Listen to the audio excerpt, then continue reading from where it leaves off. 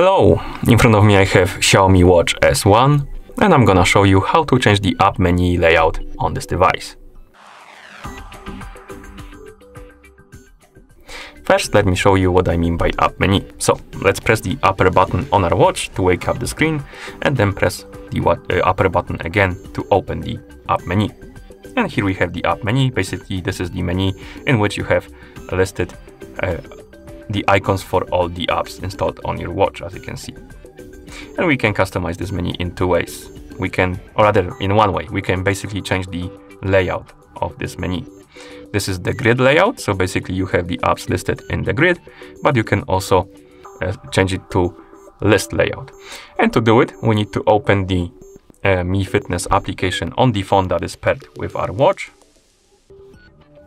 Then tap on the device icon. Here we need to scroll down, find the option called App Layout and tap on it. And as you can see, we have the grid and list option. Select the list, for example. And now when we open the app menu, the apps will be listed in the list, as you can see. And if you select grid, it's gonna change to the grid view.